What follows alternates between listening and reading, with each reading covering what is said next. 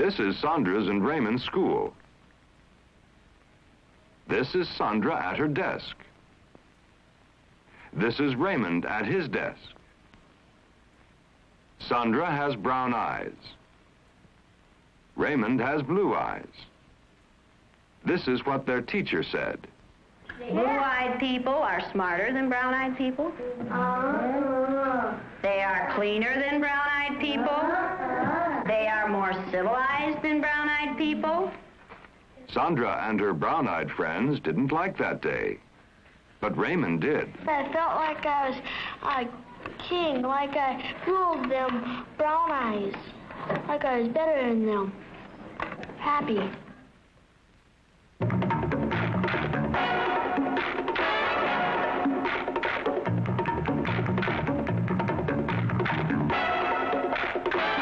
Now, the American adventure. The people and events shaping our lives and our times now. This week, The Eye of the Storm, an experiment in teaching the anatomy of prejudice, with ABC News correspondent Bill Butel.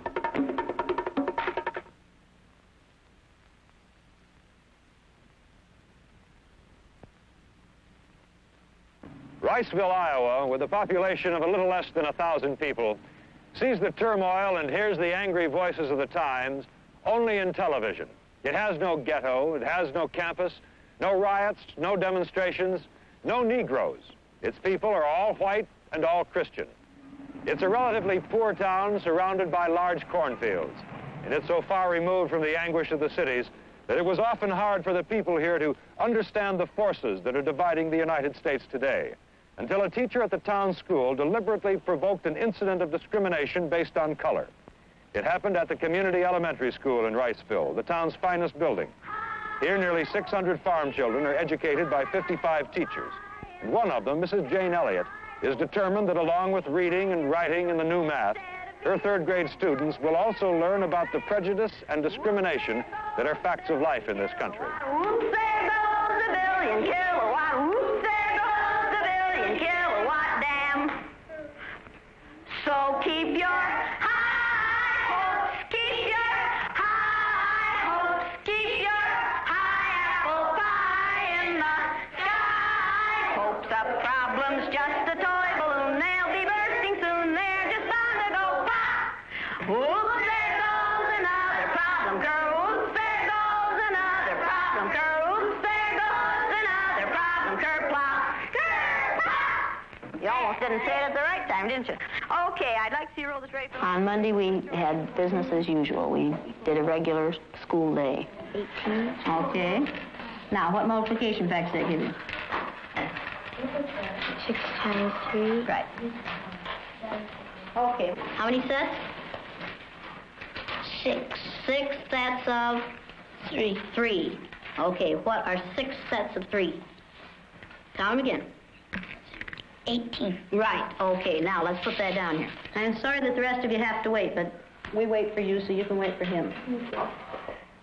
I think part of education is having a child learn something about living beyond the textbook. Good job.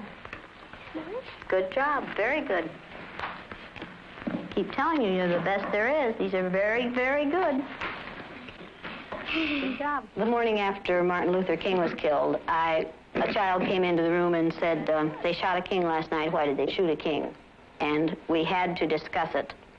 We discussed it, and I had thought about this all evening the night before, watching this horror on television. And at the time, we were studying an Indian unit, and I was ironing the teepee as I was listening to this thing, and it became so utterly ridiculous to me. This whole thing is so senseless and based on something so illogical that I thought they had to find out. Children have to find out. Adults obviously don't care, or if they do care, they don't care enough to do anything, or are incapable of doing something. I don't know. I think children have to be told that this is wrong, and telling them they can turn you off. I wanted them to be involved in finding out what happened. I wanted them to know at least a little bit about how it feels to be stepped upon. I pledge allegiance to the flag of the United States of America, and to the republic for which it stands, one nation under God, indivisible, with liberty and justice for all. God bless America, land that I love, stand beside her and guide her through the night with the light from above, from the mountains to the prairies, to the ocean white with foam. God bless America, my home sweet home. God bless America, my home sweet home. This is a special week. Does anybody know what it is? National Brotherhood. National Brotherhood Week. What's brotherhood? Be kind to your brother. Be kind. Okay, be kind to your brothers. Like you would like to be treated. Treat everyone the way you would like to be treated. Treat everyone as though he was your brother. And is there anyone in this United States that we do not treat as our brothers? Yeah. Who? Yeah. The black people. Who else? Indians. Absolutely, the Indians. And when many people see a black person or a yellow person or a red person, what do they think? Look at that. Dumb people. They look at the dumb people. What else do they think sometimes? What kinds of things do they say about black people? They're niggers. In the city, many places in the United States, how are black people treated? How are Indians treated? How are people who are of a different color than we are treated? They're part of this world. They don't get anything in this world. Why is that? Because they're different colors. You think you know how I would feel to be judged by the color of your skin? Yeah. Do you think you do? No, I don't think you would know how that felt unless you had been through it, would you? No. Is there anything about you people that is different from one another that we could use to make part of you? Like the eyes, the color of the eyes. Okay, we could use the color of your eyes. How many in here have blue eyes? Okay, how many in here have brown eyes? It might be interesting to judge people today by the color of their eyes. Would you like to try this? Yeah. Sounds like fun, doesn't it? Since I'm the teacher and I have blue eyes, I think maybe the blue-eyed people should be on top the first day. Up here? I mean, the blue-eyed people are the better people in this room. Oh, yes, they are. Blue-eyed people are smarter than brown-eyed people. My dad isn't. I got pooping. Is your dad brown-eyed? Yeah. One day you came to school and you told us that he kicked you. He did. Do you think a blue-eyed father would kick his son? Yeah. My dad's blue-eyed. He's never kicked me. Greg's dad is blue-eyed. He's never kicked him. Rex's dad is blue-eyed. He's never kicked him. What color eyes did George Washington have? Blue. Blue.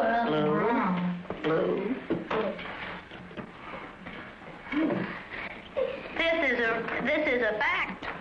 Blue-eyed people are better than brown-eyed people. Are you brown-eyed or blue-eyed? Blue. Why are you shaking your head? I don't know. Are you sure that you're right? Why? What makes you so sure that you're right? I don't know. The blue-eyed people get 5 extra minutes of recess, while the brown-eyed people have to stay in. The brown-eyed people do not get to use the drinking fountain. You'll have to use the paper cups. You brown-eyed people are not to play with the blue-eyed people on the playground because you are not as good as blue-eyed people. Well, the brown-eyed people in this room today are going to wear collars so that we can tell from a distance what color your eyes are.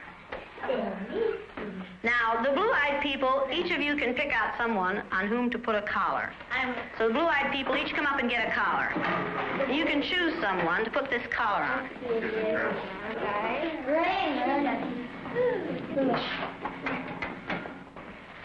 Where are the most fun seats in the room? At the front or the back?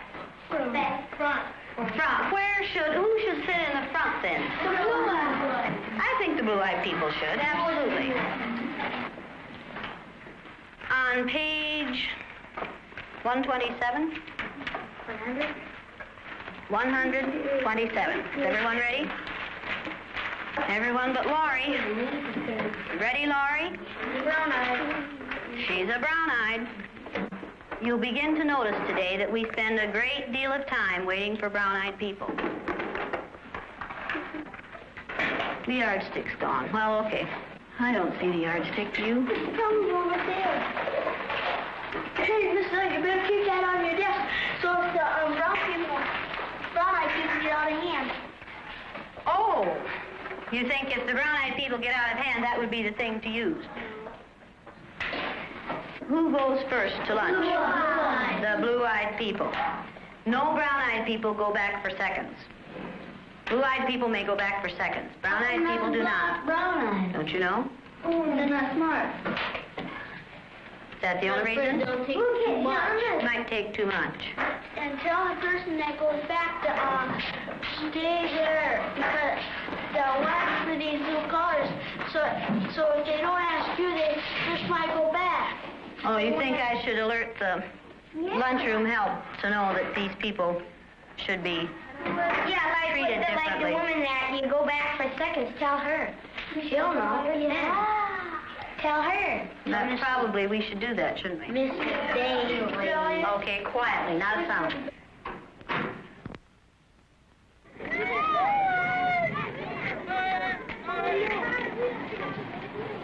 And it seemed like when we were down on the bottom, everything bad was happening to us. The way they treated you, you felt like you didn't even want to try to do anything. It seemed like Mrs. Elliot was taking our best friends away from us.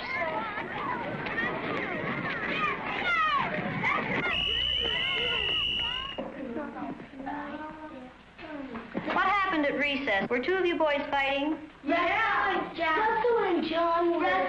What happened, John? Russell called me names and I hit him in the gut.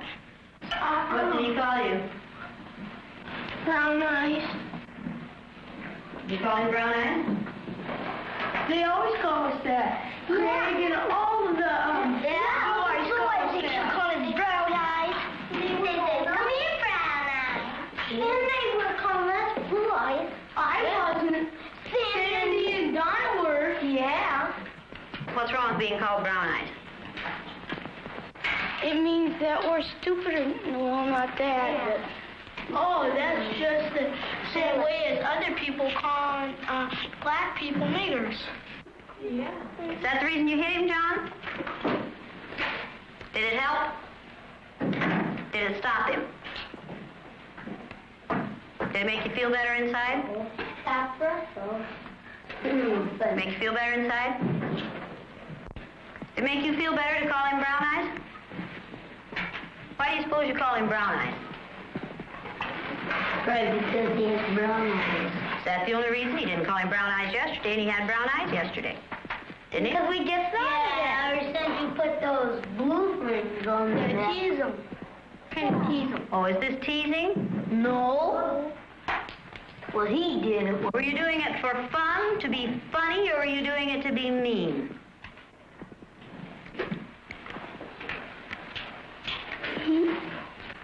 I don't know. Don't ask me. Did anyone laugh at you when you did it? I watched what had been marvelous, cooperative, wonderful, thoughtful children turn into nasty, vicious, discriminating little third graders in a space of 15 minutes. I think I learned more from the superior children than I did from the children who were considered superior than I did from the children who were considered inferior, because their personalities changed even more than the others did. Whether this is what they would like to be inside, but society inhibits them, I don't know. But for one day, we removed their inhibitions, and they were ghastly. We didn't like one another very well by the end of the day, that first time. Yesterday, I told you that brown-eyed people aren't as good as blue-eyed people. That wasn't true. I lied to you yesterday. Oh, boy. The truth is that brown-eyed people are better than blue-eyed people. Russell, where are your glasses? I forgot them. You forgot them. And what color are your eyes? Blue. Susan Ginder has brown eyes. She didn't forget her glasses. Russell Ring has blue eyes, and what about his glasses? He forgot them. He forgot them. All these brown-eyed people are listening to what we're saying. Look at Brian. Are blue-eyed people good listeners? No. Brian, will you put that down, please? Thank you. Yesterday we were visiting and Greg said, boy, I like to hit my little sister as hard as I can. That's fun. What does that tell you about blue-eyed people? They're naughty. They fight a lot. The brown-eyed people may take off their collars, and each of you may put your collar on a blue-eyed person.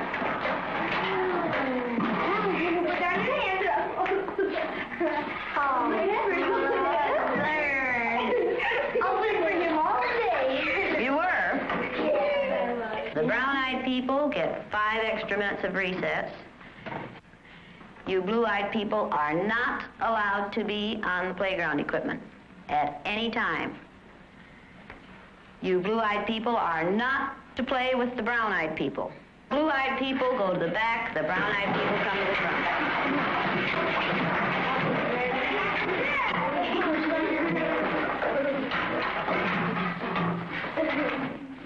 Okay. Brown-eyed people are better than blue-eyed people. They're smarter than blue-eyed people. And if you don't believe it, look at Brian. Do blue-eyed people know how to sit in a chair? Very sad. Very, very sad. Who can tell me what contraction should be in the first sentence? Go to the board and write it, John. Come on. Loosen up. Here we go. That's better. Let's do it again. Oh, there's nothing like a W. Thank heaven for the blessing. Here we go. Come on, let's do it again. Loosen up. Up, up, up. Come on. That's better. Now, do you know how to make a W? Okay, write the contraction for we are. Now, that's beautiful writing. Is that better? Yes. Brown-eyed people learn fast, don't they? Yeah. Boy, do brown-eyed people learn fast. Very good.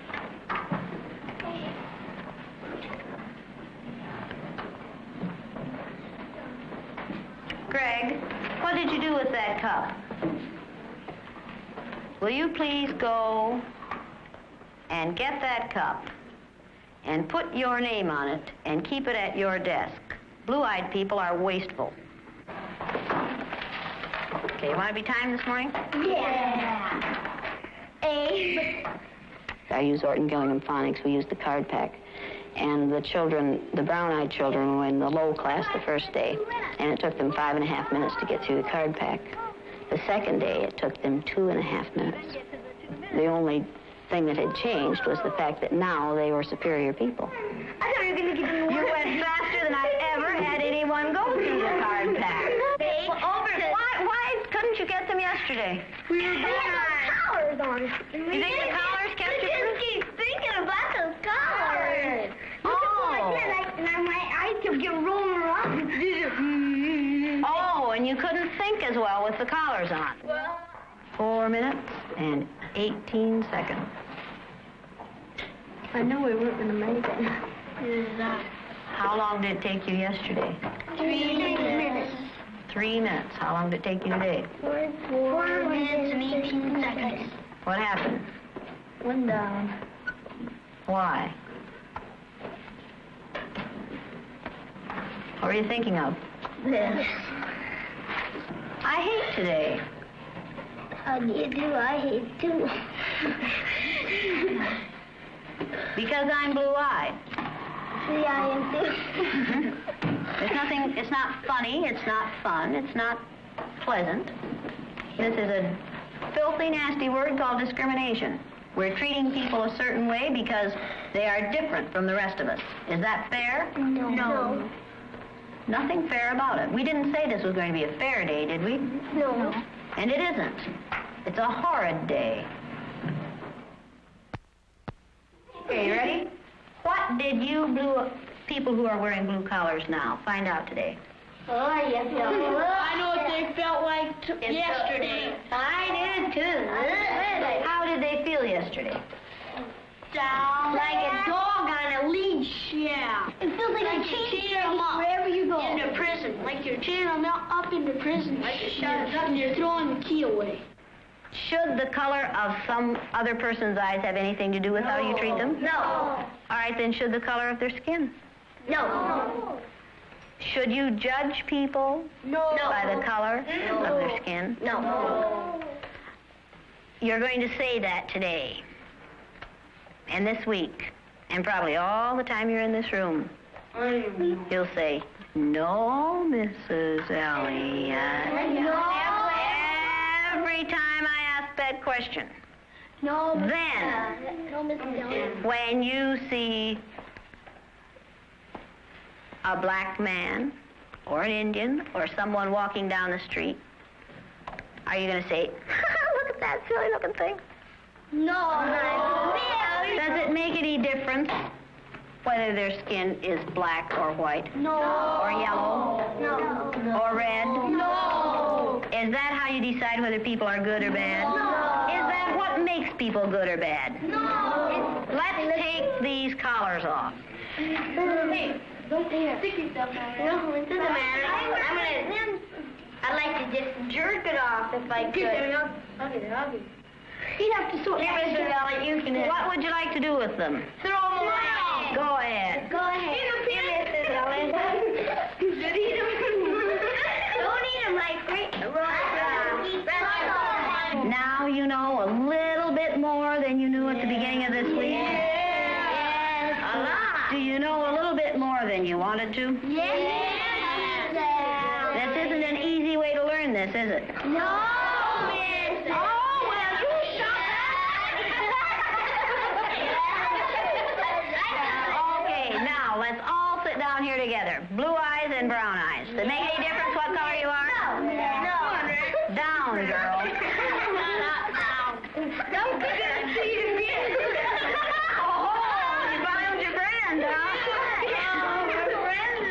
Now, you get that. Okay, you ready to listen now? Okay, now are you back?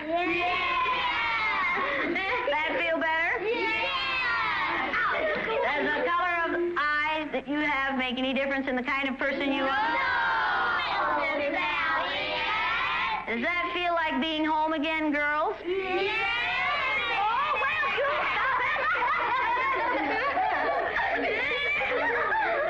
well, okay. Who knows the song? Anybody?